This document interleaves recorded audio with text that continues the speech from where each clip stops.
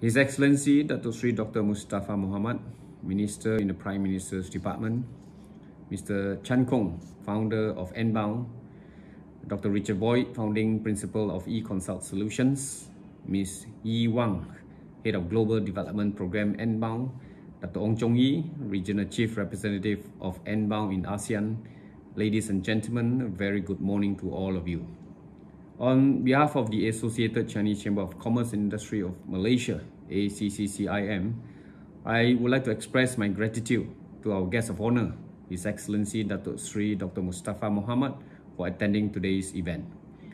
I would also like to extend my sincere appreciation to Mr. Chan Kong, who will be delivering his keynote speech shortly, as well as to our distinguished speakers for today, Dr. Richard Boyd and Ms. Yi Wang.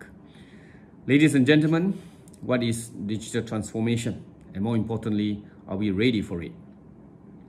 These questions are not ones we can ignore. For while there is no doubt that the COVID-19 pandemic has presented severe public health challenges and devastating economic and social disruptions, the pandemic has also given us a unique opportunity to rethink the role of digital technology in our lives.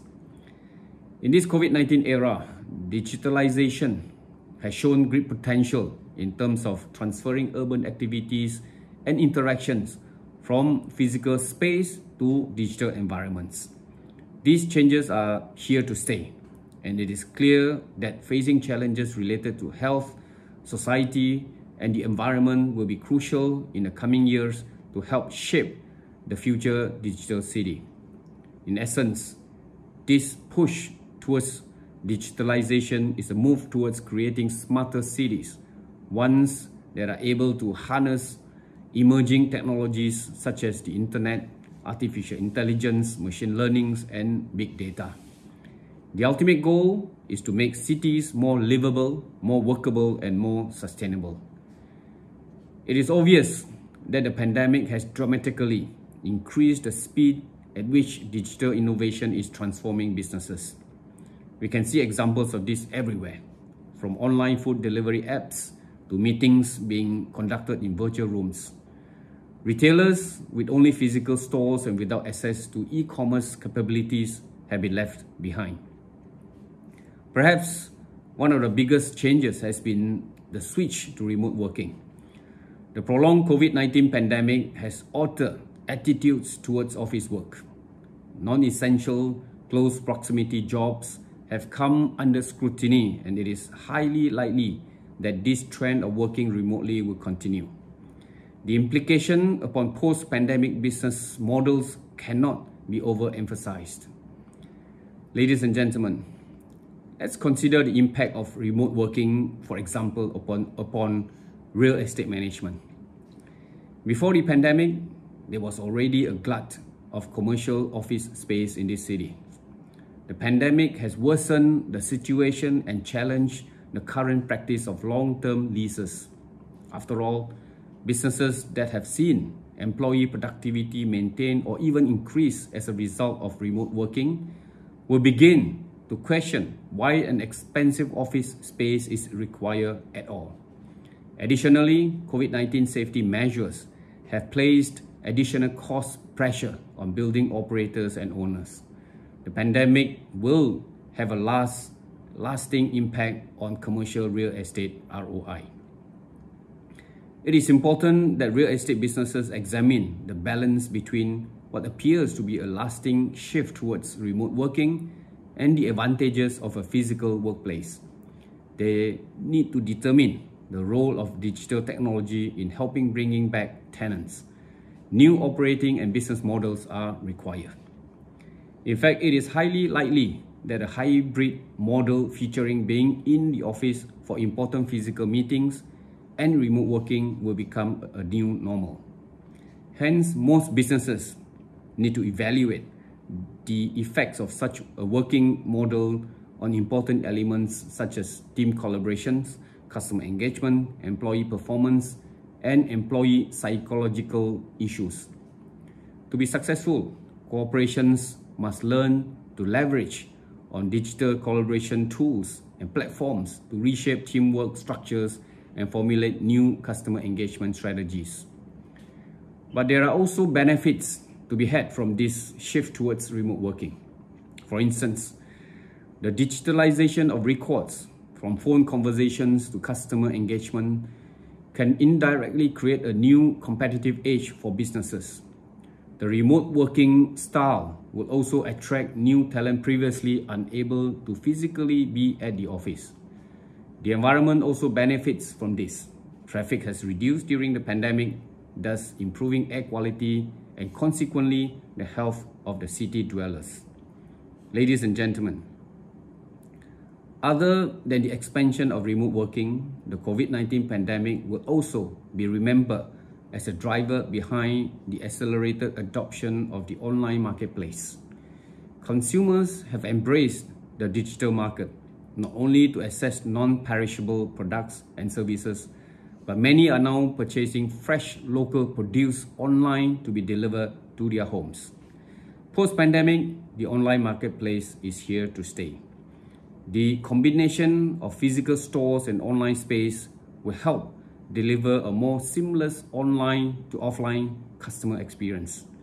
This expands profitability as business is then conducted on a 24/7 basis and no longer restricted to the operating hours of a physical shop. Businesses need to change their mindset, as the online marketplace is one that rewards customer-centric strategies, quick reaction to customer demands, and openness to experimentation. The challenge is in helping local SMEs adapt to this new way of doing business in a sustainable manner. Ladies and gentlemen, the pandemic has also exposed the problem of relying solely on hospital-based care. Many countries did not have sufficient hospital beds for COVID patients. Worried about the safety of clinics and hospitals, other patients were forced to delay seeking treatment. In the US, this has resulted a push towards adopting in-home care alternatives, as well as a multi-channel approach towards healthcare.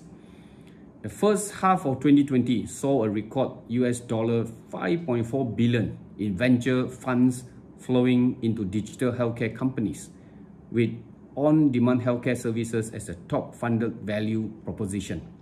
The race is on to deliver integrated physical and virtual healthcare to consumers. With the adoption of technology, healthcare can be delivered remotely through wearable and connected devices with real-time data providing timely intervention to save lives. This could be our next line of defense against another pandemic. Ladies and gentlemen, it is clear that the changes affecting work locations, marketplaces, and healthcare are only part of the challenges we face moving towards creating an effective digital city. Most cities are currently focusing their resources on their immediate response to COVID-19.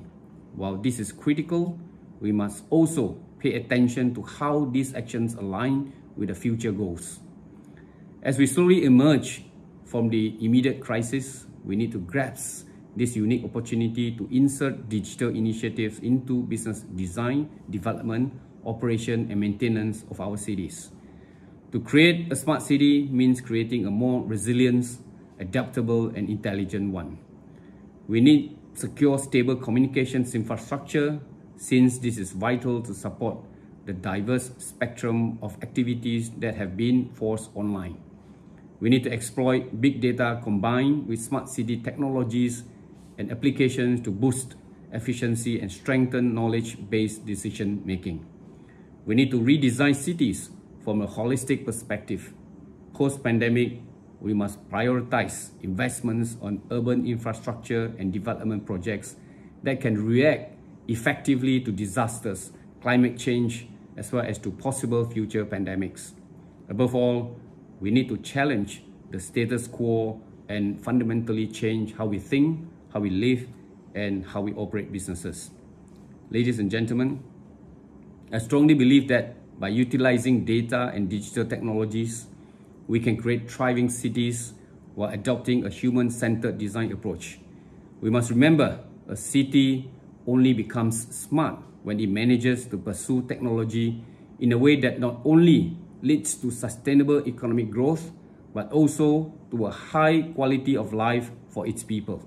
In conclusion, there are clearly unlimited possibilities that lay ahead of us, even as we navigate through this COVID-19 pandemic.